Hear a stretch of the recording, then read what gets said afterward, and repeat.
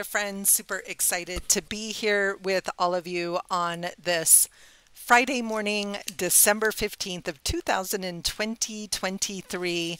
I'm Dr. Minette. This is Painting in Your PJs live with Minette. I am in my PJs. My hair is kind of crazy this morning, and that's how we roll on this show. I believe we should never have excuses for why we can't make art or prioritize time for making art. It's one of the most important things that we can do, and there's a lot of valid reasons for that, which is the topic of our conversation today. So tomorrow, good morning, Kim. Tomorrow, I am giving a talk to the Rocky Mountain Weavers Guild down in Denver, Colorado. Super, super excited to go and present to them. And the topic that I was asked to present on was, why do we make? Why do we feel this drive, this human need to constantly be making, and not just to be making, but to make things pretty? So since the dawn of time, since early pottery, early writing, early poetry, it has always been both utilitarian, as we develop the skills and the tools to do that, as well as aesthetically pleasing. And the intersection of those two things is something that just always delights and surprises me personally. And I'm still working on my talk for tomorrow. But part of what I want to talk about is, why do we have this need to create, and what are the benefits for us of that creative process? Good morning, Judy. So I thought, as I worked in my circle journal and worked intuitively, that I would share part of the conversation that I'm looking at tomorrow, and would love to get your input on, why do you make? Because what I've seen since the pandemic especially is an increased need for humans to express themselves, to find ways to engage in their own creative process, from all the different crazy YouTube videos and TikTok videos that were born of people doing dances and silly skits, to the explosion of online art classes during the pandemic, and seeing more and more people wanting to know how to have a consistent creative practice. So what is this inner drive to make things? That's what we're going to talk about today. And we're going to talk about that while we're making some art. Get my desk a little bit more set up here. Bear with me for just a second. So all month long in December, I am working in this super fun circle journal. This is the first time I've created a circle journal, having a ton of fun with this process. Those lights are like extra, extra bright this morning. It's weird, we have a funny glare on that one image there. And I love working on the round. One of the creative practices and processes I'm certified in and teach is called Journey Circles, where we do most of our intuitive collage work in the round. And I have completed the first signature of this book. I've never made a book before where I decided to make the book and then bind it at the end. I know that's a common practice. It's just not common for me, but it's coming together, and I've been loving exploring all of the different self-reflection prompts from our set of 118 prompts. I'm still so pleased. She makes me so happy to look at. I'm almost hesitant to bind her into a journal and kind of feel like, oh, what if she just stayed on my desk? What an amazing inspiration and mentor. And because she's a scientist, we might not think of her as creative. But I want to give you some definitions of some of the different language and terminology around creativity versus art versus innovation. There's, arts and crafts versus fine art. There's so many different conversations we could be having about this information. And I did finish my little page from yesterday. I added the little brad, and so I love this. I've been having fun with tip-ins, flip-outs, with attaching and layering things in the pages. Love how this can spin around, and we can just get a peek at her here. This was a super fun page yesterday. And I've had this piece of paper floating around for a while on my desk. This is a scrap piece of paper from the Sisterhood of the Traveling Journal lesson that I did on acrylic inks and stencils. I had so much fun with that lesson, and I really look at that gold shimmer. And it reminded me of some of the iconic Baroque and Renaissance art often made for decoration in churches and painting icons where things were often gilded with gold, or it made me think of illuminated manuscripts. And then I've had this picture floating around, and one of the areas of creative expression that's been around since the dawn of human time is body adornment, right? Body adornment, from Aboriginal to Egyptian. There are so many classic examples of how cultures, part of their art was body adornment, and it was very ephemeral, right? It was very ephemeral. And what do I mean by that? I mean, it wasn't made to last. So if we think about, in fact, I was reading about the Aboriginal communities in Australia, and they are famous for their incredible dot art, dot paintings. But before paint and pigments were invented, they did their work in the sand. And when you work in the sand, it's going to get washed away, blown away. All right, just making sure we get her the right size. Tibetan sand paintings are ephemeral. One year, when we were still living in Santa Barbara, a group of Tibetan monks came to our church and built a giant mandala design in our sanctuary. It was incredible. It was probably 8 feet square. Not all mandalas are round.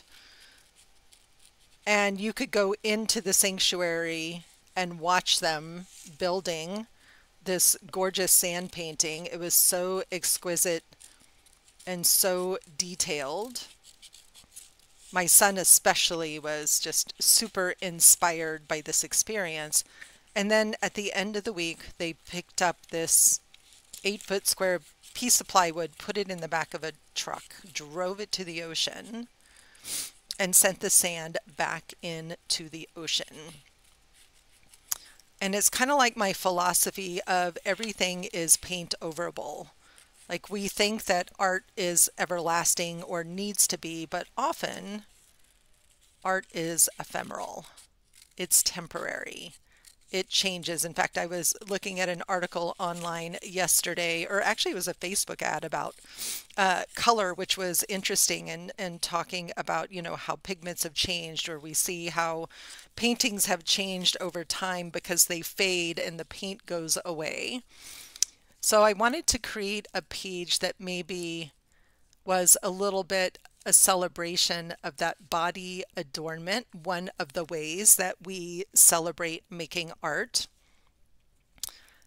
And I think all this page needs is maybe a little bit of mark making. I want to bring back in, I think, a little bit of my turquoise blue. I also like this page, really matches my palette. I've also covered up a lot of that gold, so as she might actually get trimmed a bit, because I want to be able to see some of that gold. So I think maybe she's going to go over here, but I want to get some more color maybe down on this page first. So why do humans feel this need to create? It's a huge question. There's a lot of different answers to this question. But number one on the list is self-expression and communication. So if we think back to the age and onset of cave paintings and cave art, or to petroglyphic art, which there's some beautiful examples of in the southwest of the United States, they were often used for communicating with other tribes or other members of their own tribes, directions and locations. They were also thought to be the first incidences, of recorded stories, of recorded memories. And so when we think about self-expression and communication, what pops to mind? So one of the things that pops to mind for me are how we use symbols to communicate globally. Stop signs all have the same shape. Yield signs have the same shape. Arrows are used throughout history to communicate movement and direction. Maps and star charts, since the dawn of time, have shared symbols that direct people how to go, where to go. So it's important to think about your own human desire to communicate thoughts, emotions, experiences. And art is a universal language that allows us to communicate with others in so many different ways. I remember one time, I don't even remember now where I was, but I had met this amazing woman who had been spending time in Greece when Greece was getting a ton of refugees from the Middle East. And she was going into some of these refugee camps and taking art supplies for the kids, because the kids needed a way to express what it was that they were experiencing, and they needed a way to relax and play. So many of the same reasons that many of us are drawn to art. And it's why I talk all the time about how creative expression is essential for our own emotional well-being.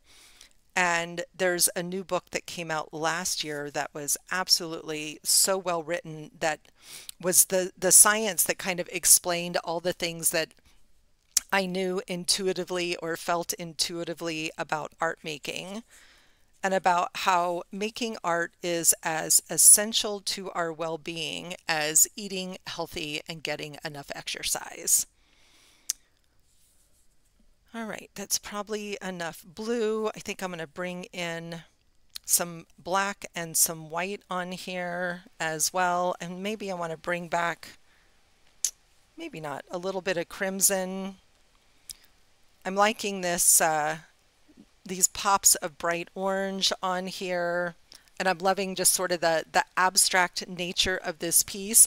And sometimes I love just this sitting with the details of a piece. And I got to take my jacket off. It's nice and toasty in the basement this morning. It's interesting because in the mornings it's lovely and warm down here, but by the mid-afternoon, because it gets warm upstairs, then I get very chilly downstairs. So reason number one why we make art is self-expression and communication. It's how we communicate. Think of the dawn of the printing press and the Gutenberg Bible, which is, I believe, the first book ever produced on a printing press. People say that Don Quixote was the first novel that was ever written and mass produced. And the reason that these books were printed and created originally, especially with the Bible, was to be able to get the Bible into the hands of more people and not just in the hands of priests. And before that, sacred texts were beautifully illustrated, illuminated text, and they were hand copied by scribes. It's a lot of work. So the printing press revolutionized people's access to printed literature.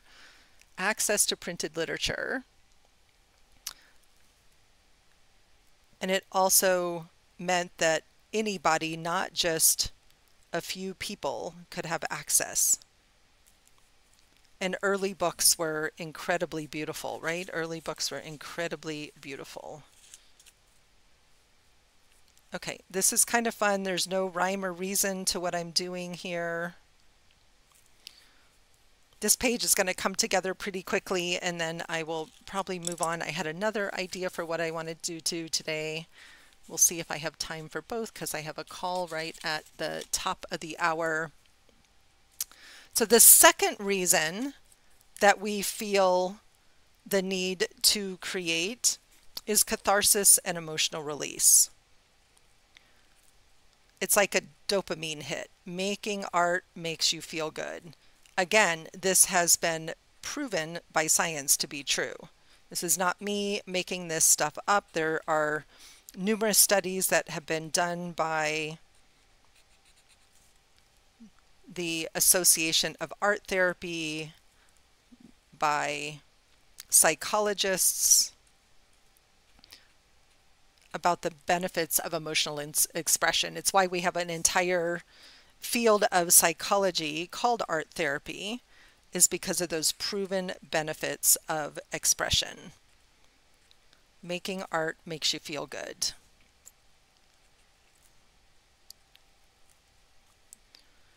And I think as a culture, especially here in the United States, we're raised in a culture that values originality.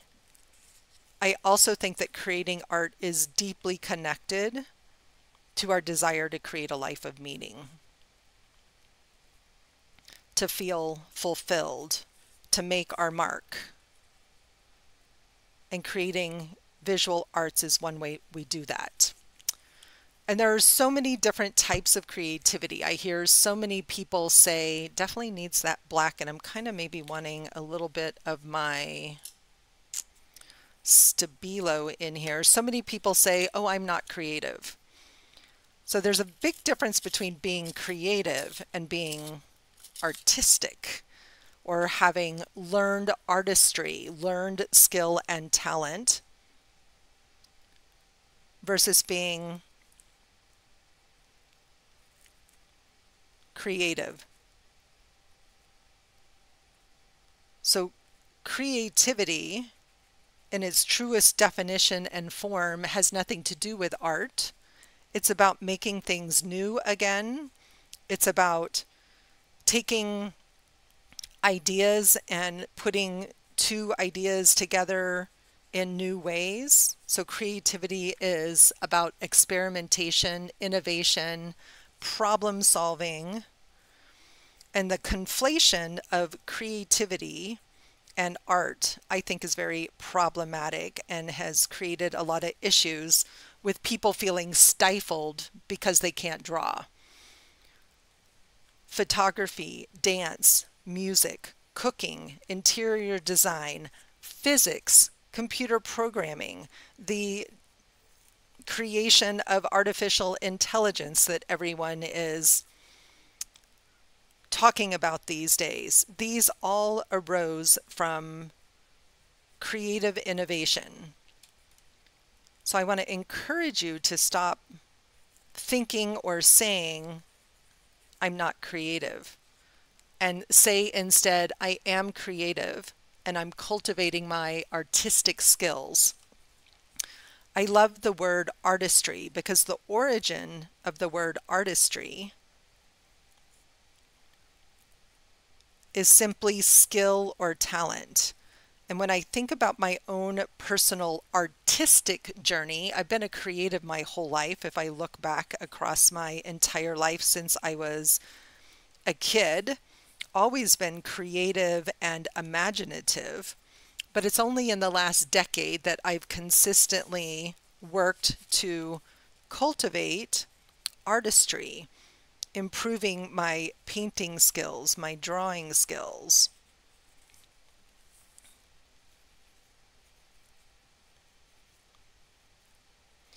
And I think that our ability to create is not only the thing that sets us apart as a species on this planet, but it's also the thing that will solve all the world's problems. There are so many people that aren't given the opportunity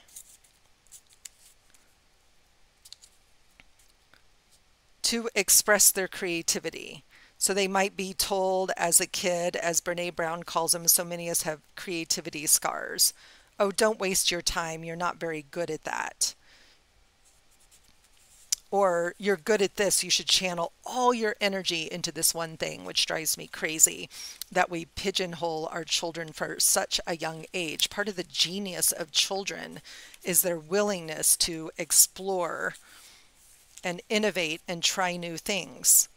And all the greatest advances in human arts and sciences and technology have come from someone's imaginative idea. Wanting to fly, wanting to be on the moon. Computers, technology, our refrigerators and air conditioners, like all the things that feel so commonplace, came from this idea that someone got really curious and asked the question, what if I could? What if I could? One of my favorite questions. All right, that's kind of a cute page. I love that. Super simple. And when I was playing with this book this morning and thinking about where am I go? Oh, she got kind of sideways. All right, I can probably just trim that up a little bit and we're going to make it work. Again, just wanting to capture our love of making things pretty, right? Capture our innate human love for making things pretty. So since the beginning of time, early cultures didn't just make utilitarian tools, think about pots and weaving, body adornment, but they made things beautiful, right? So rather than having this be one of these pages and glue it on, I want to use my paper tape and actually add it as a new page in my journal here.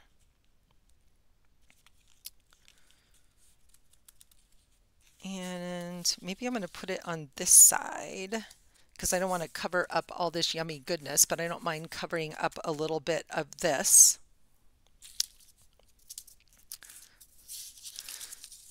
The other reason I think that we make art is all about connection and community. And I should say here, this isn't just about making art.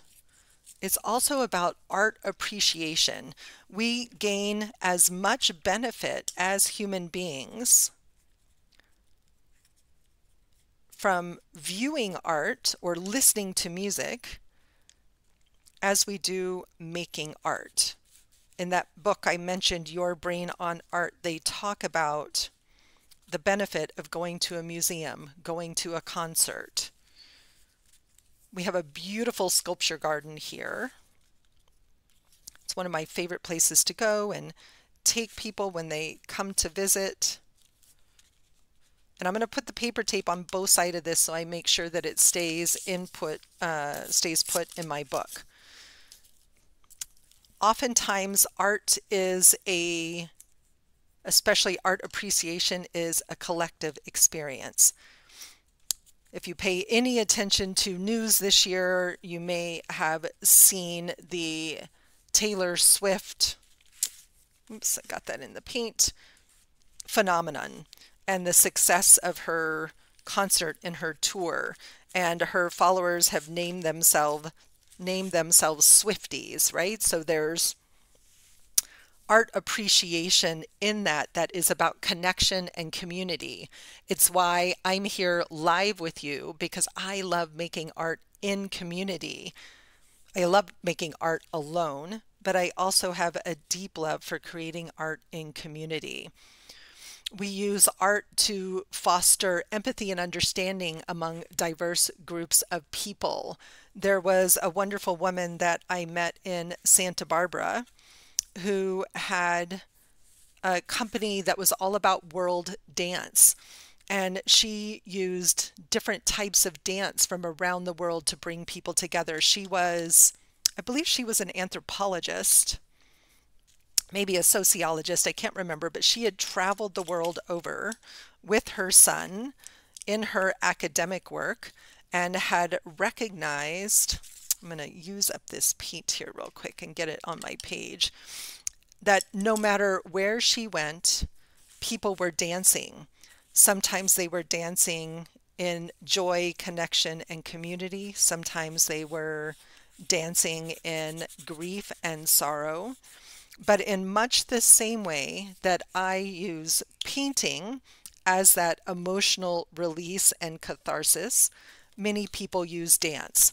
There's a woman here in the United States, Rada Agrawal, I'm going to forget how to say her last name. And she has built a huge following and community of people who love to dance and have big parties dancing, but they want to do it in the morning and they don't want alcohol to be involved, right? So they don't want to be going to raves late at night at clubs, but they want to have the fun and the joy of ecstatic dance experiences. And she even opened for Oprah, right when the Oprah was launching her last book at the beginning of the pandemic. So we long as a community for that connection and creativity in community.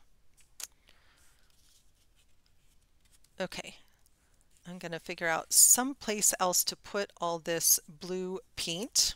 Before I'm done, I'm going to hit this with the dryer, and I had pulled out some stencils that I wanted to play with, but I got to get this super dry first.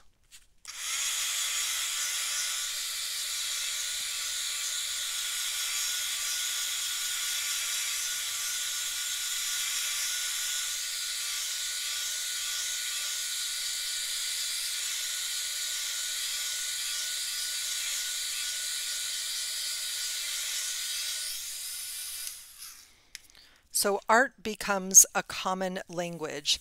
Art, music, dance, photography, they bring people together. They help foster connection among diverse groups of people.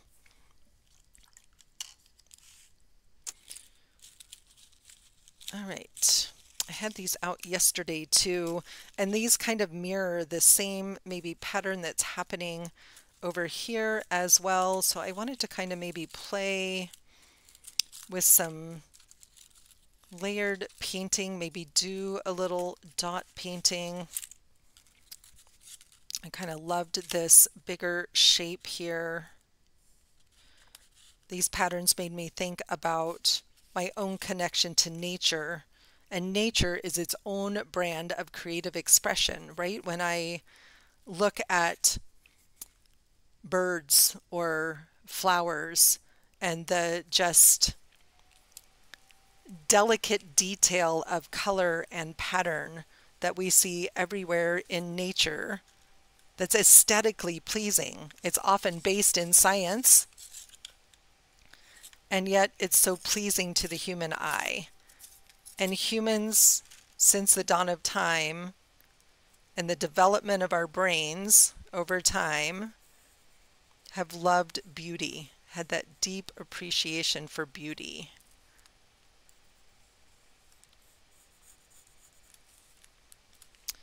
Okay, I don't want to do that. That feels like it's going to take too much time. So I'm going to go ahead and stencil this with maybe some, where's my white paint? So I'm trying to talk and think through my thoughts.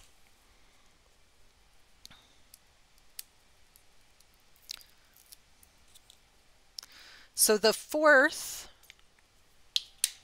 reason why humans feel this need to make art is that it's a way to reflect society and culture. It's a way to capture history and culture. It's a way to create a legacy, right? Think about like I was doing some research for my talk this morning and seeing how at one point they found some pottery shards in China that predated any other pottery that had been found by several thousand years. So these bits and pieces of utilitarian art tell us a lot about previous cultures. So I'm wondering if I can just do some fun layering. I'm thinking. Still loving those wonky circles from yesterday. So this is kind of fun. Again, I have no idea where I'm going with this. Okay, this one I am gonna outline because I think I want them to be solid under there, and I'm going to outline it with my Stabilo and then hit that with a little bit of matte medium to kind of set that color in there. There is a contemporary artist that I admire his story and his work so much. I first saw his work when I was in Dallas and I went on a school field trip with my daughter to the Dallas Museum of Art, or maybe with Connor, I can't remember. And there was an exhibit of an artist, an American artist from Los Angeles named Mark Bradford. And he did huge pieces. And they were all collages of bits and pieces of paper. So things like posters that had been plastered on walls and telephone poles, sticky notes, recycled mail. And he created these giant maps and landscapes of urban environments using sort of cast off really detritus, right? And he started his creative journey as a small child. His mother was a hairdresser who worked in a hair salon, and the only tool material that he had to play with were those little thin pieces of paper they use for women who get permanents. And he would play and write on those, and then he started singeing the edges of them with a curling iron as he got older. And he has these amazing large paintings created out of these burnt pieces of paper. And then his art evolved to include a broader variety. But all of his pieces are these interesting statements on topography, on geology, on what we're doing to the earth.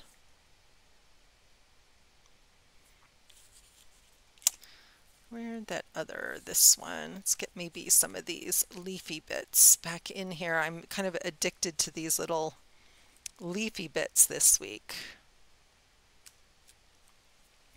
And so I find his story and his journey fascinating. And the intention of his art is not so much to be aesthetically pleasing. I wouldn't say they're beautiful, but they're profound. They evoke an emotional response. And so much of art is about education and evoking a reaction in people, whether that's music, dance, visual arts. They are often a reflection on culture, on the state of the times, and they change. One of my favorite paintings that I was so excited to get to see in person when I was in university. I got to go to Spain for 6 weeks one summer to study. And we went to the Prada in Madrid and to see Picasso's Guernica, which is this huge mural in his Cubist style, mostly black and white. I can't remember, there might be a little red on it. And the intention of the mural was to capture the impact and devastation of the Spanish Civil War. It's a very intense piece, and it's very different to stand in front of that piece and feel the impact than to see a picture of it in the book. And it was a reflection on the times, a reflection on the times.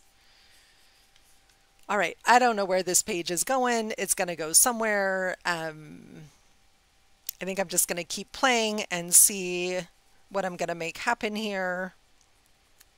Not loving it yet, but that's often the case.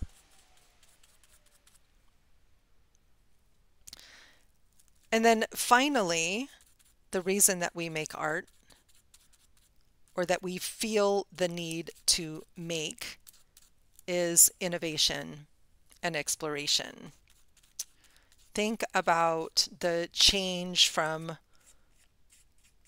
one woman and her loom going from sheep's wool all the way to a dress, and the amount of time that took, to the innovation of spinning wheels and looms and sewing machines that sped up the process, the creative process. Those all came from innovation and exploration.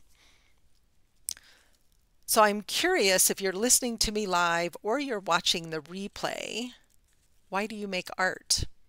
Because it's fun and it makes you feel good? Because you feel driven by a need to create and contribute?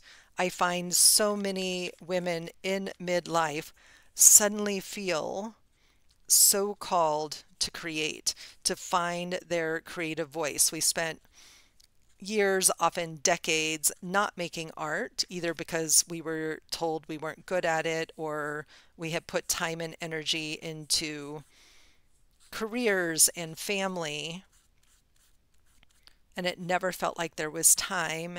And we were never taught in school about the intrinsic benefits of making art. We were often taught that art for art's sake didn't have value. It was only for the select few. That since the Industrial Revolution, we have been a culture of productivity, of do, busy, busy, busy, go, go, go. And we lost the ability to spend more time in creative play, which is where innovation and exploration happen.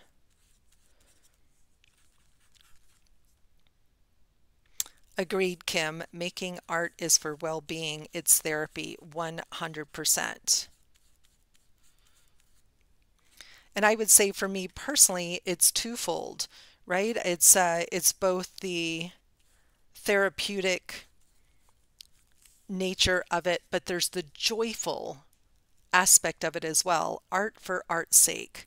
I make it because it's fun and it makes me feel good, and I get a lot of pleasure out of creating things that are beautiful, whether I'm making them for others or making them to hang in my own home. Okay, this is a silly, fun little page. Don't know where it's going. I like that it's kind of messy. I like there's an interesting sort of contradiction between these two pages of this. I love that, Judy. Make art and give it away. Beautiful. The simplicity, sort of the very natural, right? Like this has that sort of Baroque over the top gilded feel, and this body adornment that speaks of so much wealth and extravagance. And then this feels more like folk art, simplicity. I want to make it pretty, and I have limited tools. I have a limited palette. That doesn't mean I can't make it pretty. So I like the contradiction between these two pages of the simple that represents my connection to nature and this extravagant. I do love bling. I do like to dress up on occasion. I love metallics and sparkly things, right? And so it captures these different essences of me that I have deep appreciation for iconic art, for visiting churches, for seeing beautiful jewelry, and I love the simplicity of being out in nature and looking at the beauty of a flower.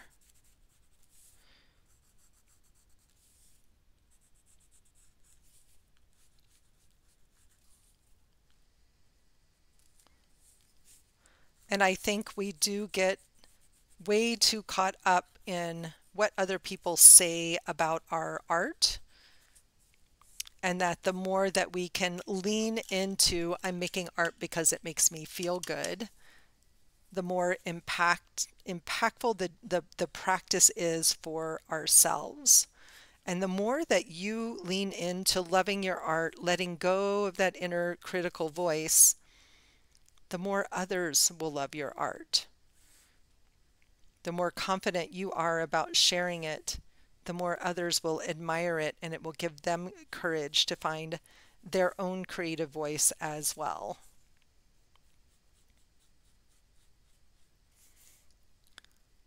And of course, sharing takes a tremendous amount of courage, and there's nothing wrong for making art for you that you just keep to yourself. Judy, you're the one that's a gardener, right? You love gardening and having a beautiful garden. That's such a creative expression. I like to have and enjoy a beautiful garden. I don't like to garden.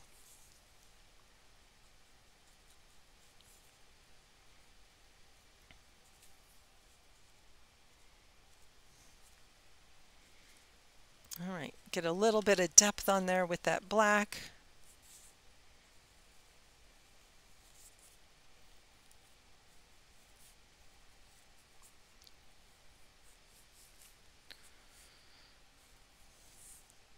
And the benefits of making, whether it's knitting and crocheting, whether it's designing clothing or jewelry, dancing, photography, whatever the form of writing, creative expression that's unique and personal to you.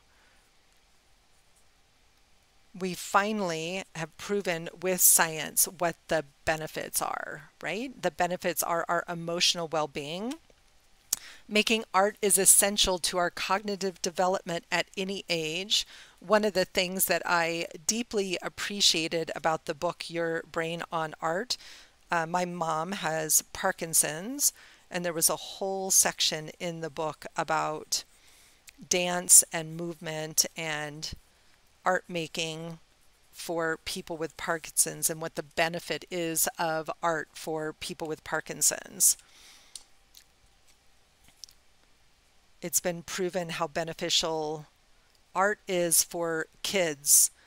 And I remember in the 90s there was a big movement by a bunch of musicians because they were starting to cut art and music programs from schools.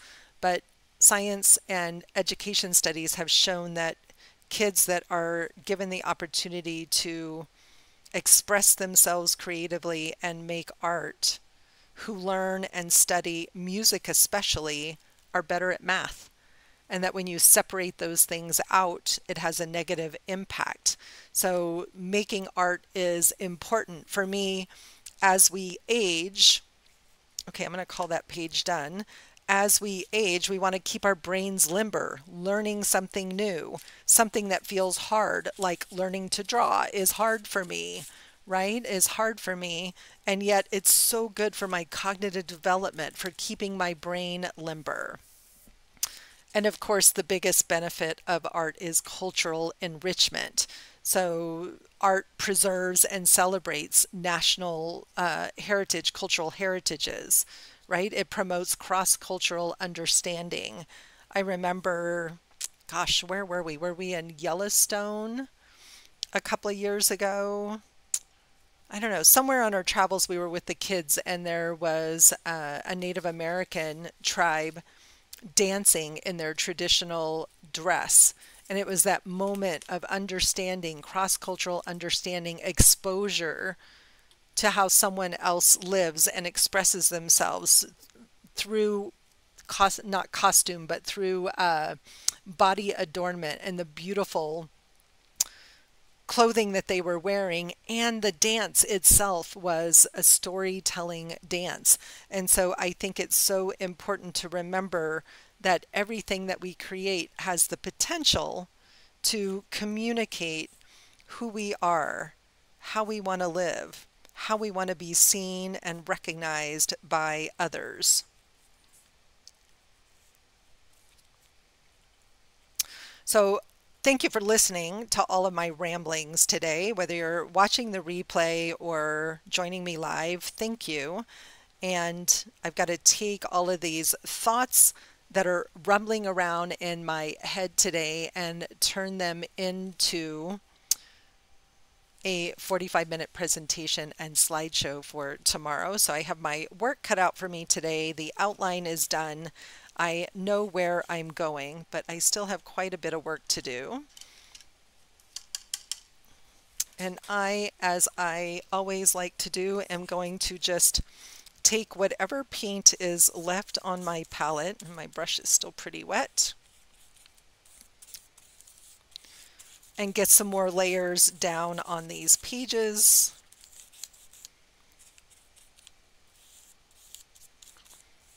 And use up all the paint on my palette. Can't stand to waste paint.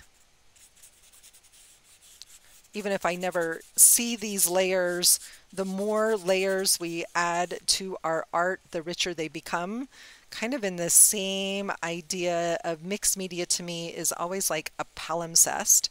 And if you don't know what a palimpsest is, so think back to ancient times before they learned how to make paper. They would often write on stone, like the Rosetta Stone, or they would write on skin or papyrus. And they would reuse these surfaces over and over again, and they would scrape away or chisel away what was already there, and then write over the top of that with new messages, images, stories, whatever. But because the substrates were imperfect, it was difficult to completely eradicate or erase whatever was underneath. And so there might be words or characters or lines that would show through,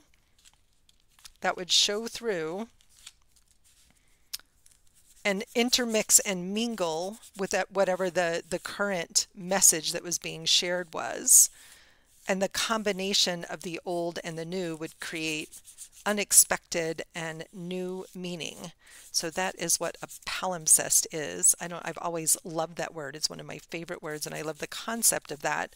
And I feel like that's what mixed media art is. It's a palimpsest of layers, where every layer, people get so attached and they don't want to cover up their layers. But the richness of what's underneath adds to the piece. Those layers of story are there.